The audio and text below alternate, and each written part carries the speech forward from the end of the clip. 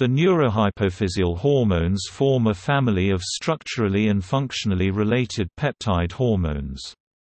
The main representatives are oxytocin and vasopressin. They are named for being secreted by the neurohypophysis, i.e. the posterior pituitary gland. Hypophysis refers to the pituitary gland, itself a neuronal projection from the hypothalamus.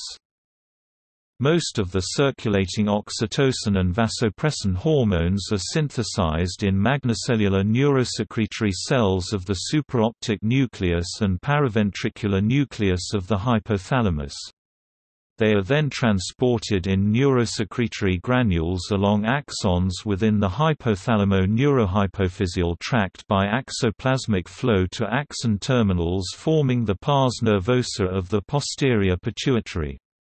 There, they are stored in herring bodies and can be released into the circulation on the basis of hormonal and synaptic signals with assistance from pitucytes. Vasopressin and oxytocin are also synthesized in the parvocellular neurosecretory cells of the paraventricular nucleus of the hypothalamus, which project to the median eminence, where they are transported and secreted into the hypophyseal portal system to stimulate the anterior pituitary.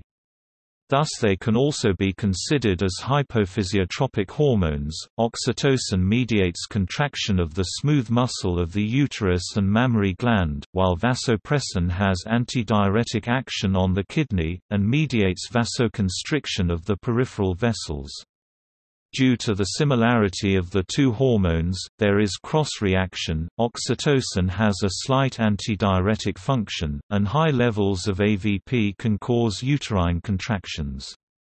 In common with most active peptides, both hormones are synthesized as larger protein precursors that are enzymatically converted to their mature forms.